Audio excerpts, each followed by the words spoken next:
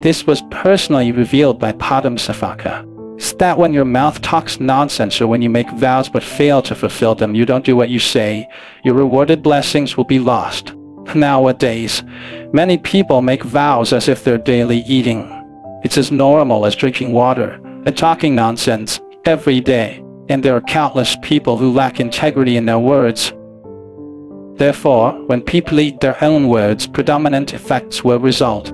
The predominant effects are ripening in the form of external appearances. When you often speak without honoring your words, this kind of predominant effect becomes ripe.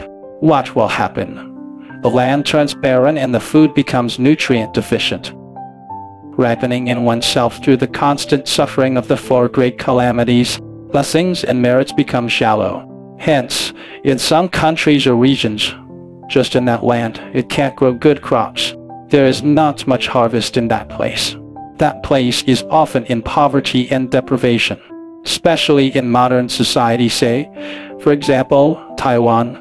Taiwan is not a big place with over 23 million people, yet still many of them here find themselves lacking in this and that. Inconvenience that to private necessities, right?